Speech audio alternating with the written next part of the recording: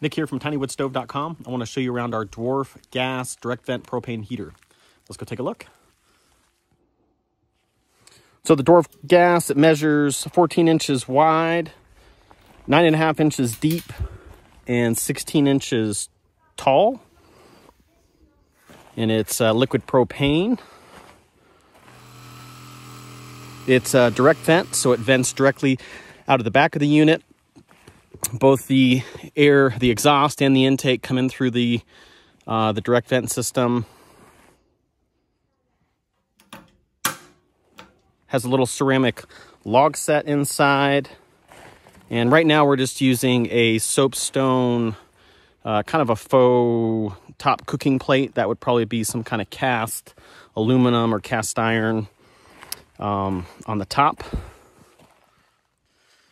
We live 100% off-grid on our little homestead up in North Idaho. We're on 5 acres. So we have solar for power, and then we have the Dwarf 5 kilowatt for our heat.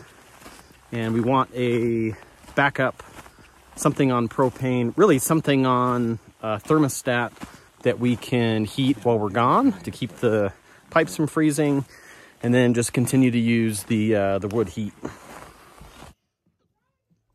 So really the only thing you can get for real small spaces in a kind of a propane fireplace, the Dickinson Marine P, they have 2 models, a small one, P5000 or something. But it's a solid unit, and a lot of people use it, but it doesn't really look like it belongs in a home, and there's no thermostat on it. So there's like low and high, and that's it. So I'm heading out of town for the weekend. I have no really way of maintaining that heat at a set level. So either I'm keeping it too warm or maybe not warm enough. So we wanted something that was backup, propane backup, that still had the aesthetic of you could see the flames and you could enjoy that. Some people don't want to mess with wood.